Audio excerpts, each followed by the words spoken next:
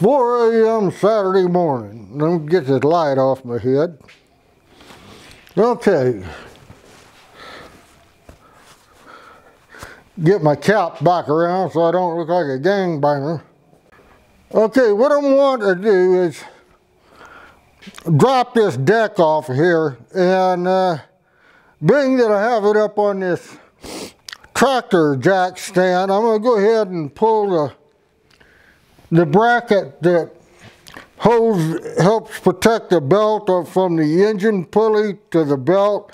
It's like a guide to keep the belt on the pulley, and then there's a bow snap clip on there I got to get off. Here's a big pile of, right here, the stuff I got off of that tractor. Let me see if I can lay down here and let you see what's up in there.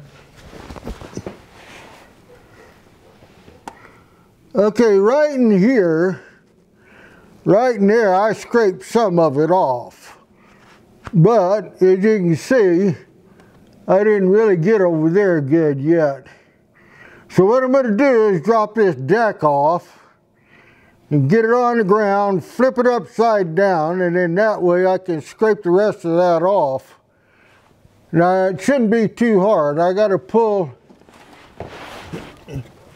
this bracket off right here that help hold that belt on that engine. This is from the engine pulley, and this bow clip's got to come off. Bracket right here, it retains that belt on that engine pulley. That's so that I can take it off the pulley when I drop the deck down to take it off. And then I got to get in there. I don't know which side it's on. I think it's on this side. I got to get in there and take that manual PTO lever off of there, you know, that engages the clutches, or engages the pulleys. You got to get those off. So I'm going to go ahead and turn the camera off until I get all this done. I'm not going to pull the clips. Well, I'll pull that one off, but the rest of them I'll pull when I get this back on the ground. But while I got it up, I want to get this bracket right here off. All right, well, I guess I better get to work. It's 4:12 a.m. The reason I'm doing this at night is because today it was 98 to 99 degrees out here, and it was just too dang hot to be out here working on this thing. So, all right, well, I guess better shut up and get to work.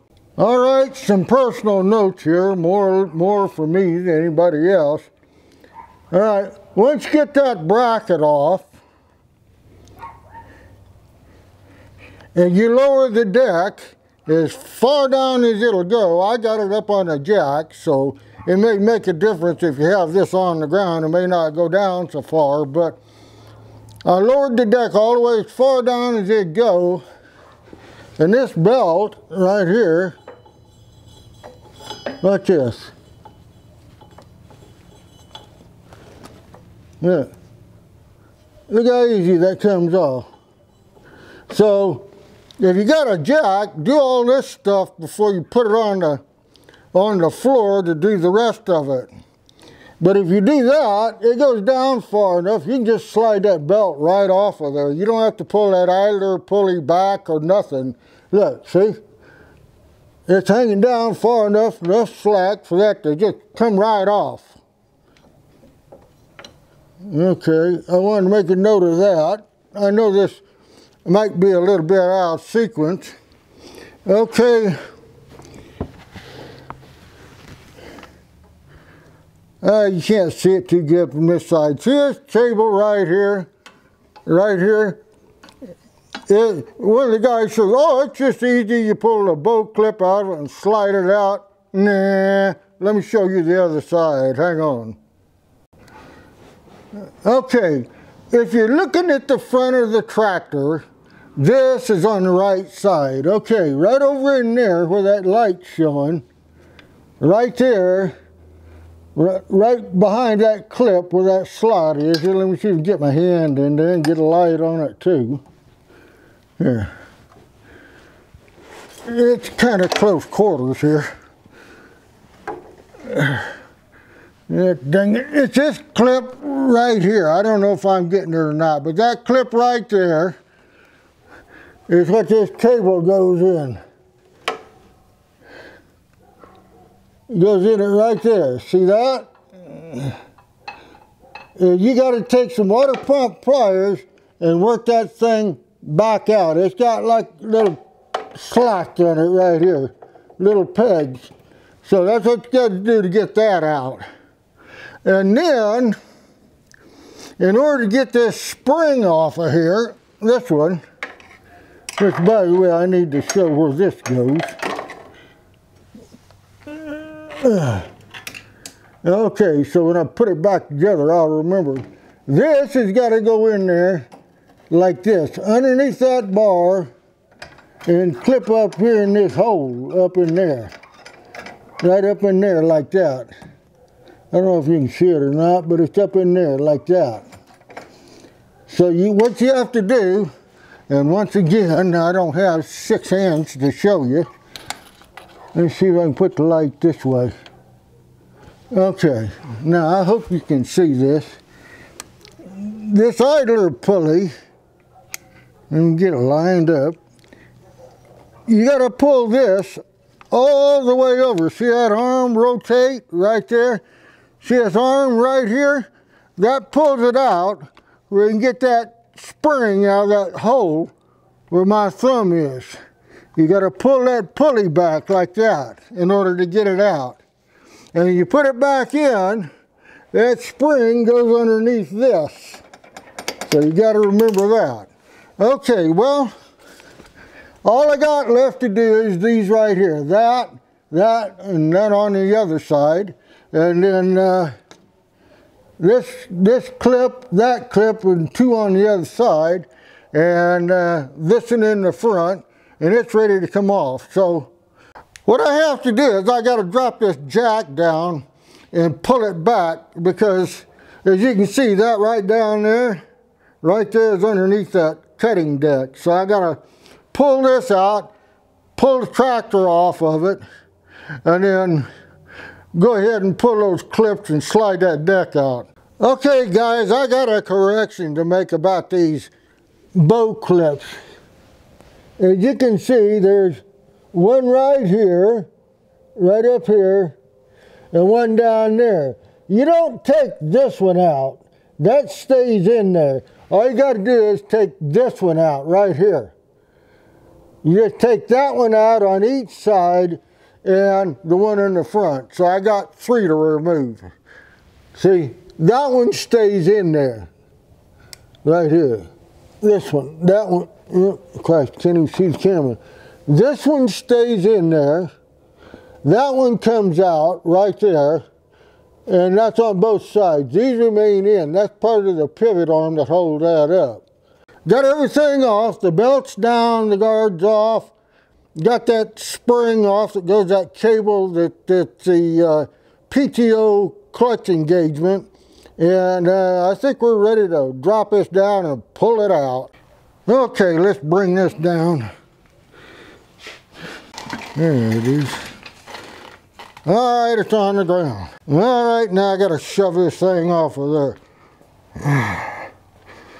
Got to raise the deck back up.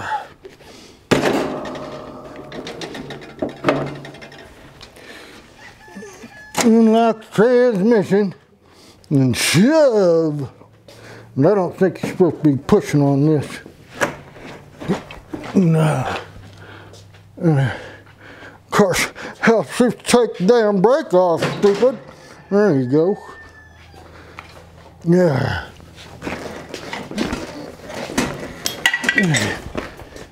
Okay, it's off. Now I can move this thing out of the way. I'm going to move it forward a little bit.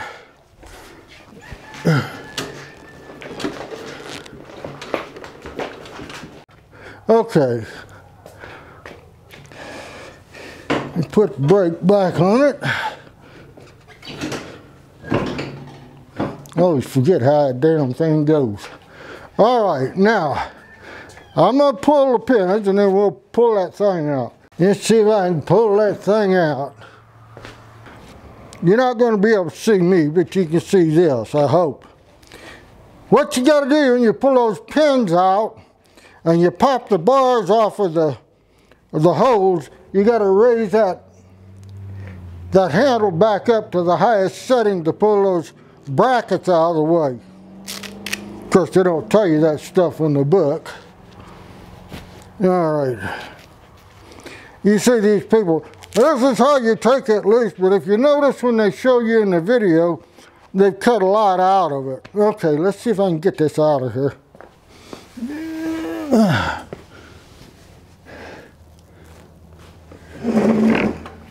Come to Papa.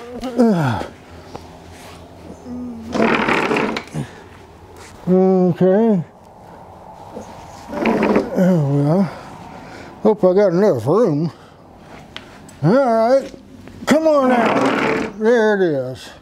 It's out from underneath the tractor. Let me clean some of the stuff off of this and we'll have a look at it.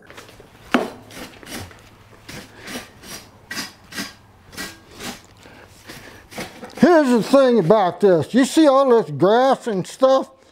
I washed this with a hose, but you can't really get to it while it's on the tractor. The mud and the pulleys and Jesus, all sorts of stuff.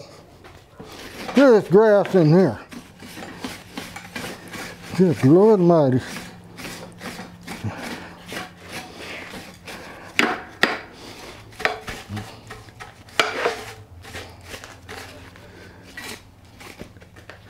All right, well, that's clean enough for me to show you what I'm talking about. All right, here we go. Now, that spring and cable that I was talking about, the cable mount goes right here. Right in that little hole, right there. Right there. And the spring comes up and it goes in this hole. Okay?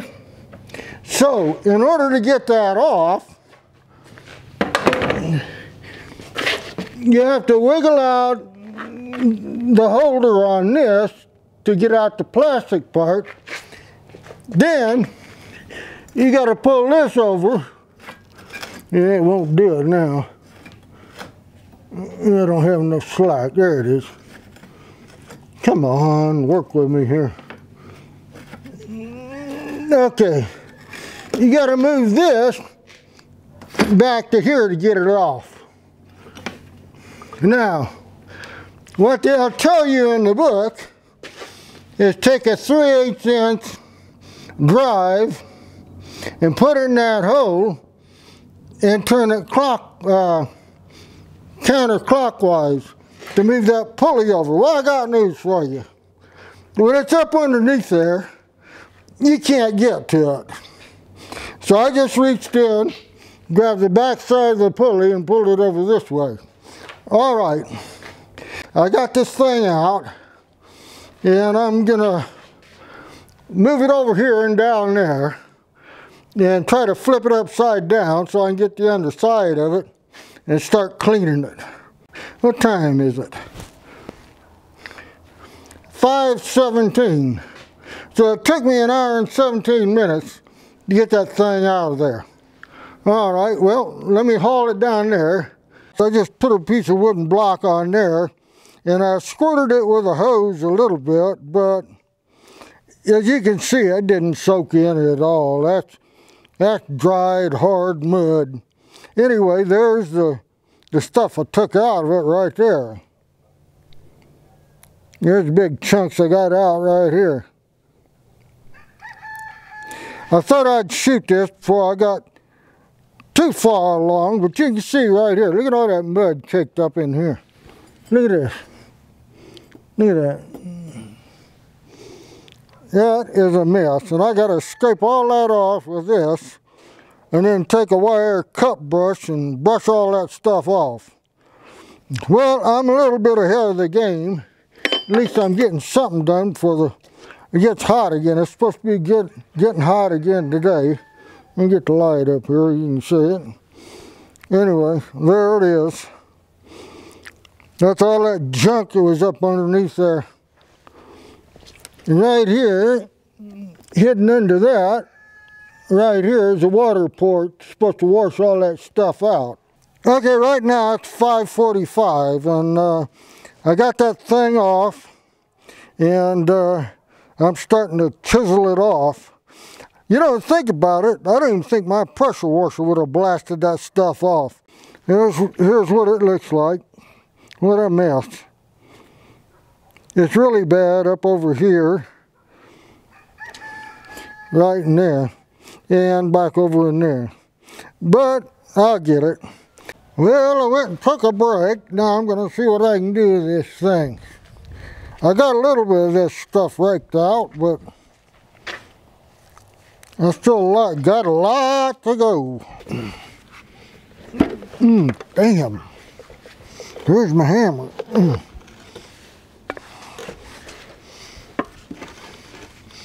I feel like a sculptor. That sucker was in there.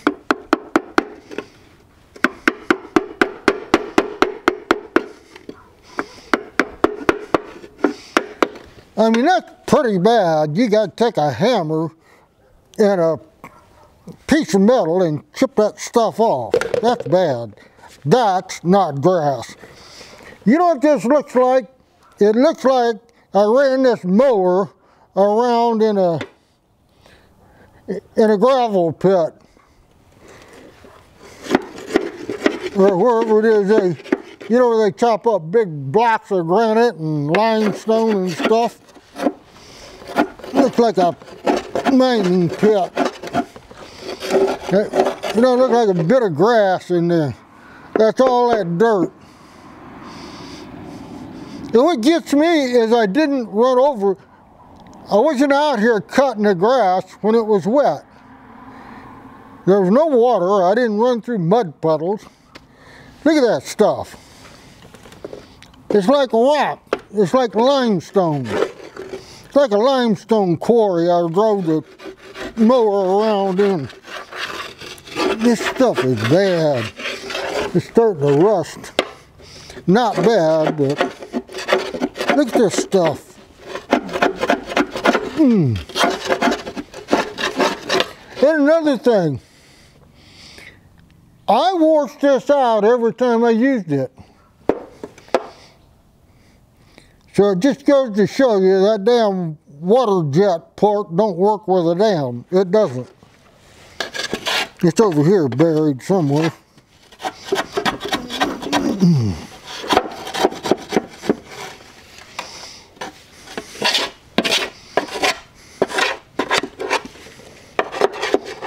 And like I said before, whenever I got done mowing, I hooked up the hose to this water jet port, and I ran that for 15 to 20 minutes every time I used it. And this is what I wound up with.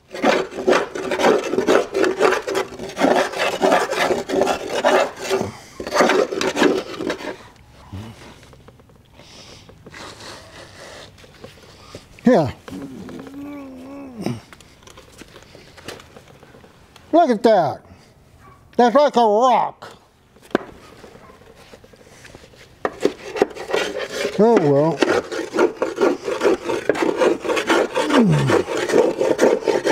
Everybody ought to be up at 3 o'clock in the morning out cleaning their lawnmower deck. Yeah, I keep thinking about my doctor. Well, you know, you ought to get out and get some exercise. And come strap his ass on this and let him do it. Well, I guess I could get a broom and sweep this stuff out that ejection chute and see what I got here. Okay, let's sweep this stuff out. Let's see what we got. See if there's any deck underneath there left.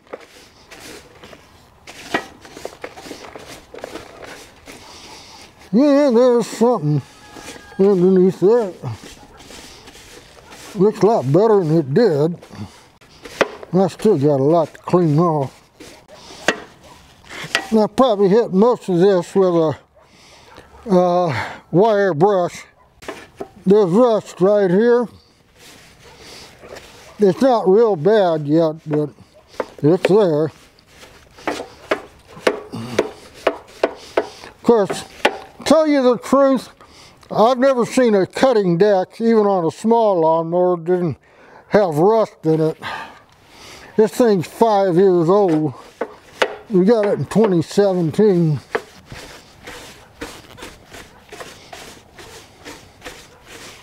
Alright, well now at least I can see what I'm doing. Well, that got a lot of it off.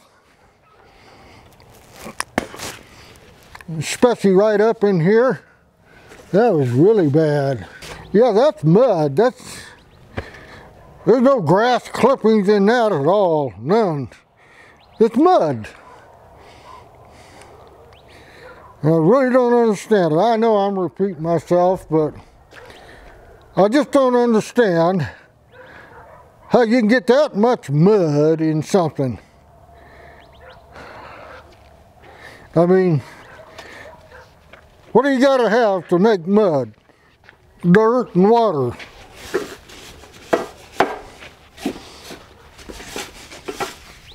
And like I said, I wasn't out here mowing when that grass was wet.